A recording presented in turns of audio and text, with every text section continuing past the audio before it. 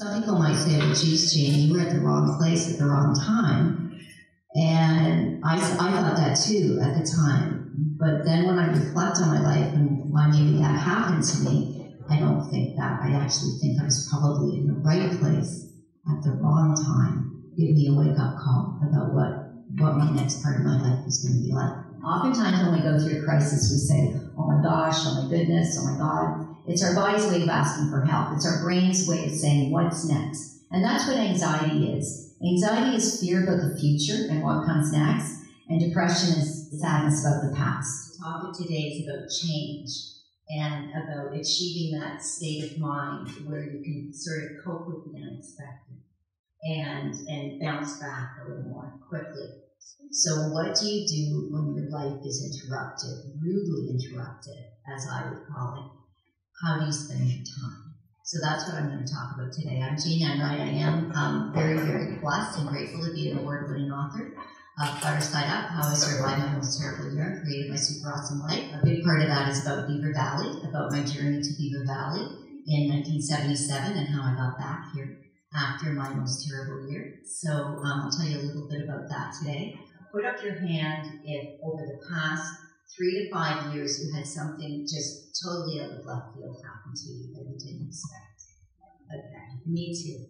Okay, you're in the right room. I think COVID has really taught us about the unexpected and that life can change in an instant, sometimes for the good and sometimes not so good. My journey started in 2017.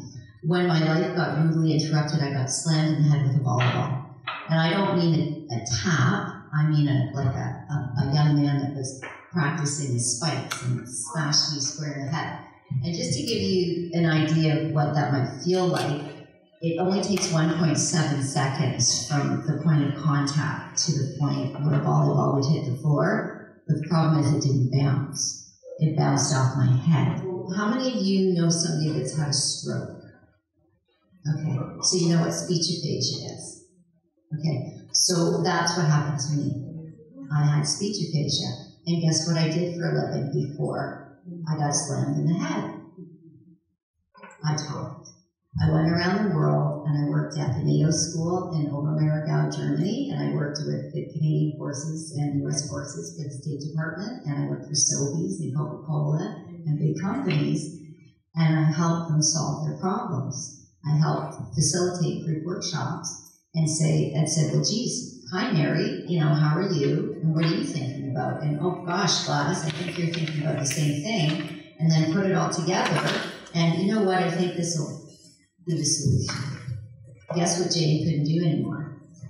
I couldn't follow conversation. I couldn't remember people's names. But I can tell you, there were a lot of people that didn't want to be around me, per se, when I had all these things happening, because it was like, well, yikes, I don't want that to happen to me. But I can bet you the same people that didn't want to be around me really want to be around me now, because I'm on television, I'm on the radio, and I wrote some books. But that's not the reason to be around me. The reason to be around each other is because we're all in this together. Mindfulness is living purposefully and intentionally. And that's what a mindfulness philosophy really is controlling your response. How do you get back into mindfulness? I call it pre-paving your day. A beautiful mindset. What brings you joy? What makes you smile? What are you passionate about? What lights you up? It's easy to get stuck in a loop of sadness, denial, and regrets. It's also really, really important to remember that we always have a choice to accept that changes happen and move forward in a positive way. So how do we do that, especially during uncertain times?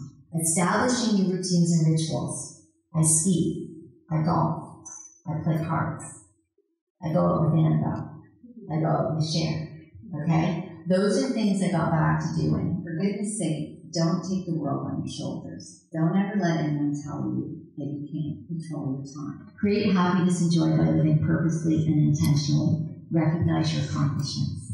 Okay? Give yourself a pat on the back. Give yourself a pat on the back for being here. Give yourself a pat on the back for getting up today. I just want to leave you with one thought. Envision the storyline you'd like to be reading about yourself this time next year. Scan your life, your career, your health, your lifestyle, your friendships, your relationships, your money, etc.